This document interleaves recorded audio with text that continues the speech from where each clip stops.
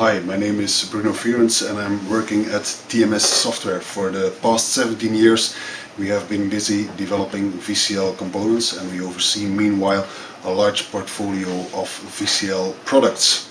Last year Embarcadero introduced the FireMonkey framework, and we were especially attracted by the capabilities to create cross-platform applications with this new framework.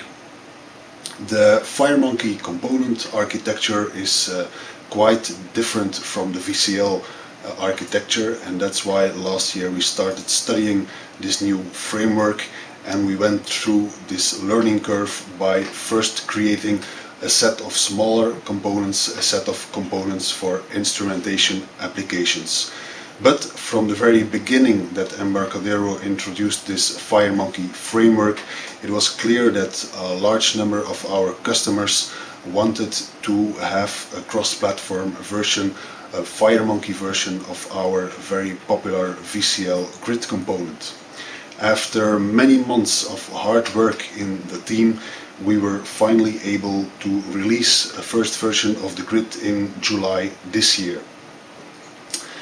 And so here at Embarcadero we are delighted to be able to give you this webinar on our FireMonkey grid component. In this webinar we have three parts. First of all, we will give you an overview of the design choices that have driven the development of this component.